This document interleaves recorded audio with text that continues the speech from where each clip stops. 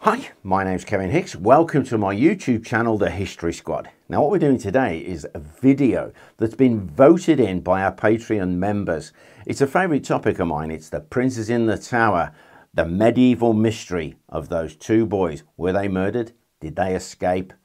For centuries, people have pondered on this very subject. So we're going to have a little look at some of the things surrounding the Princes in the Tower and some of the theories as to what happened to them. Now remember, before I actually go into this, I am totally impartial. I am not on one side or the other. So stick around, let's have some fun.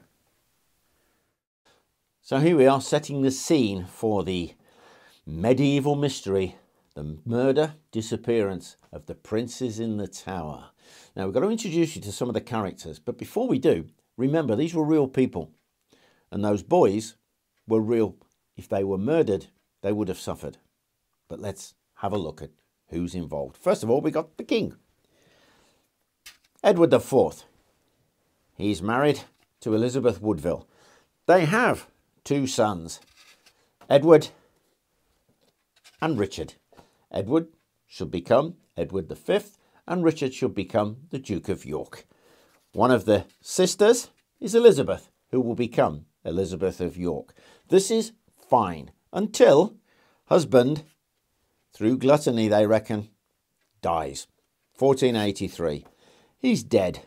That leaves Elizabeth with her children. But of course, Edward should be the king. But he's too young, 12 years of age. He can be crowned as king, but he needs somebody to guide him. Let's move Elizabeth just off stage a little bit. And on comes the good uncle, Richard, Duke of Gloucester.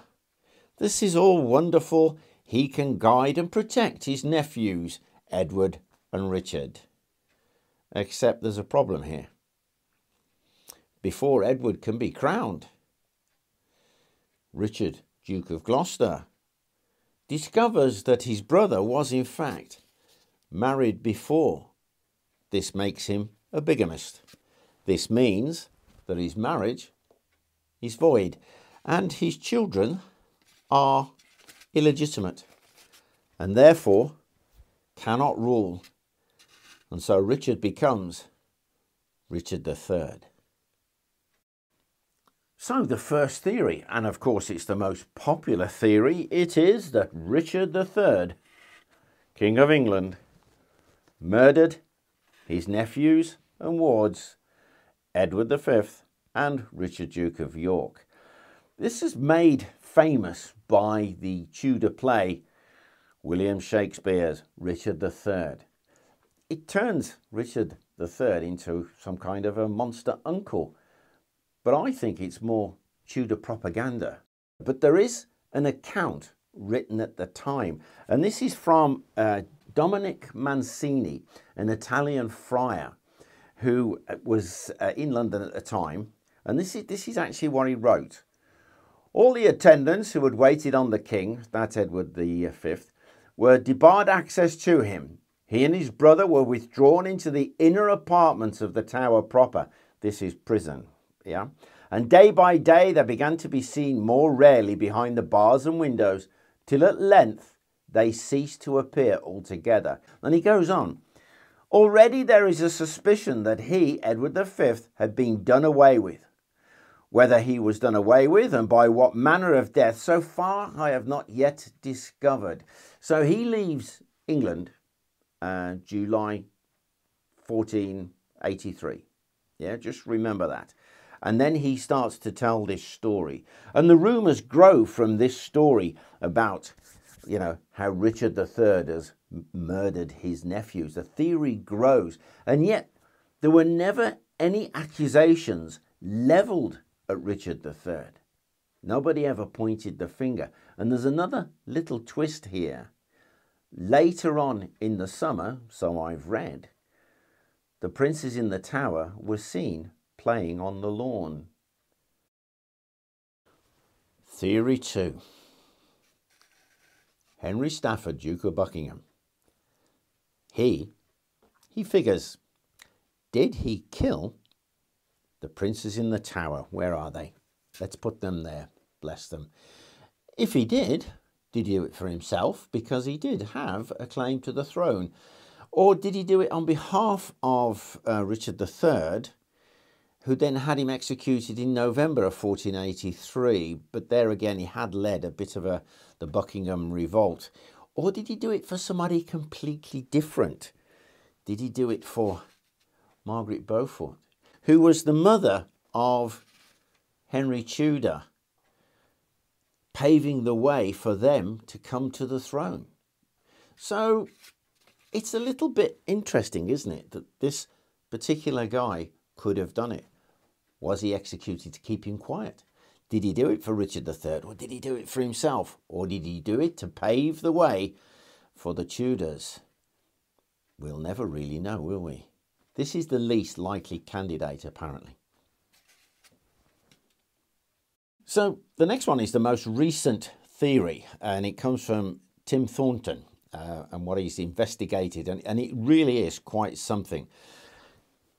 It lays the blame Richard III, right? So there he is.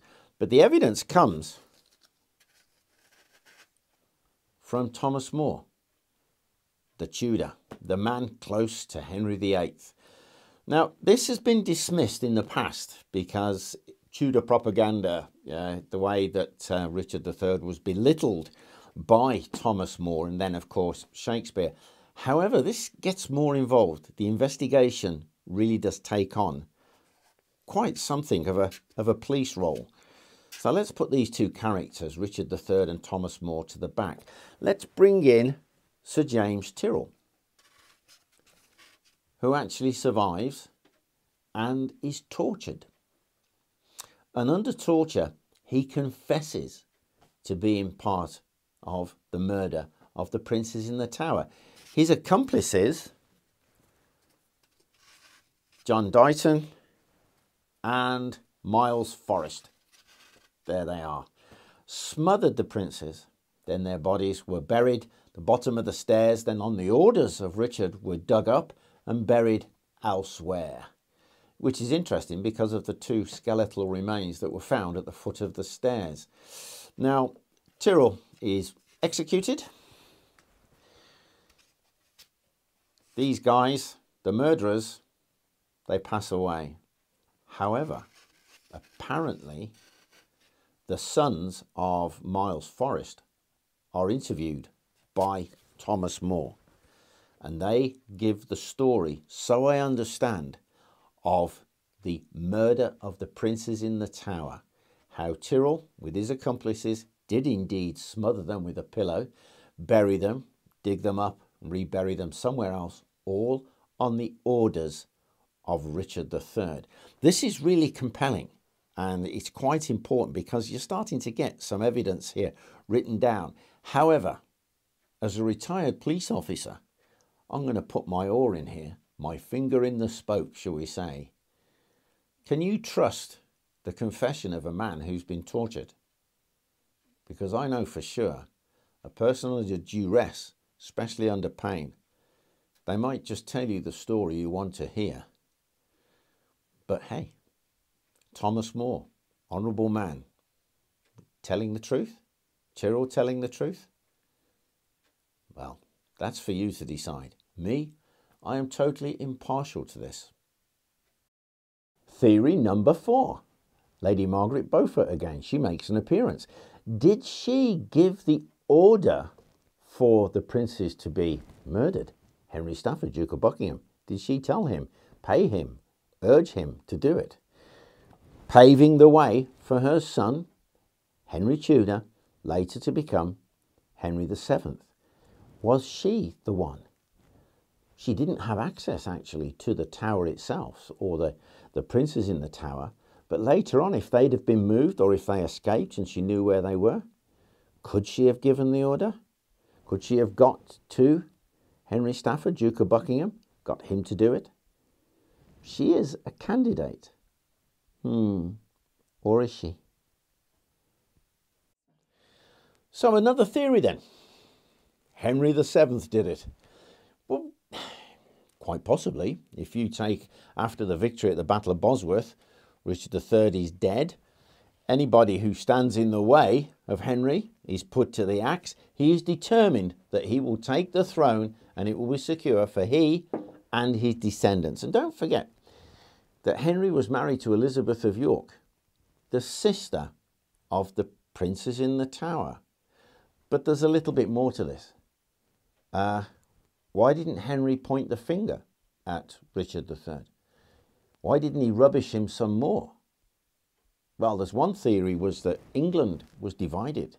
We still had Yorkist Lancastrian. They had suffered so much after during and after the War of the Roses. The last thing he needed was to create a deeper division, because marrying one of the daughters of his enemy, well, his niece, Richard III's niece, it's kind of a healing process.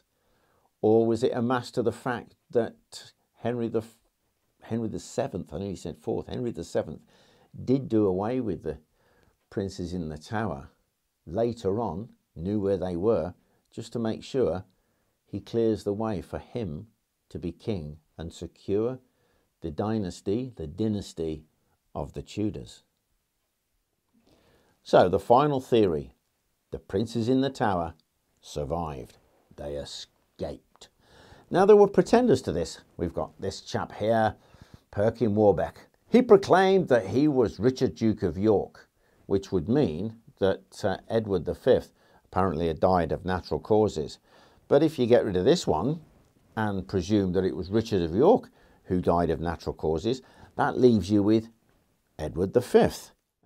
And down in Coldridge in Devon, in St Matthew's Church, there is possibly evidence that he may have survived.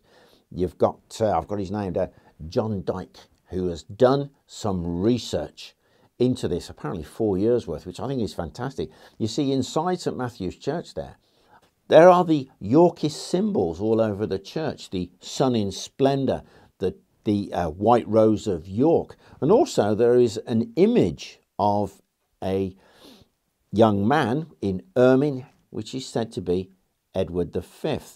There is also the tomb there of John Evans. And on the tomb, it has Evas. Evas, you break that down. EV, Edward V. AS, as, in Latin, in sanctuary. Edward V, in sanctuary.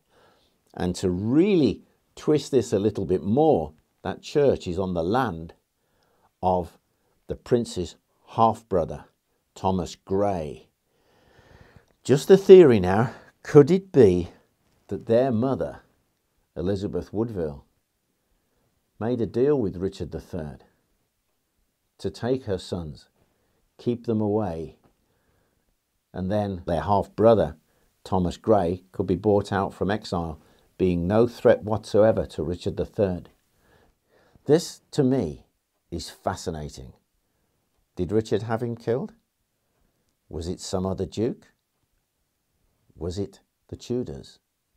Well, for me, I am completely non-biased in this, and I'm going to leave it to you to try and figure it out for yourself. Well, I hope you enjoyed that film. If you did, thumbs up, like, share and subscribe. And let us know your views in the comments section, or you could even join our poll in the community section. And I've got a shout out here for some of our Patreon members, if you don't mind. This is important for us. Thanks again, guys. Ian Tucker, Nicholas Redfern and Ian Kervin. We really appreciate your support, guys. So for now, thank you very much. See you soon.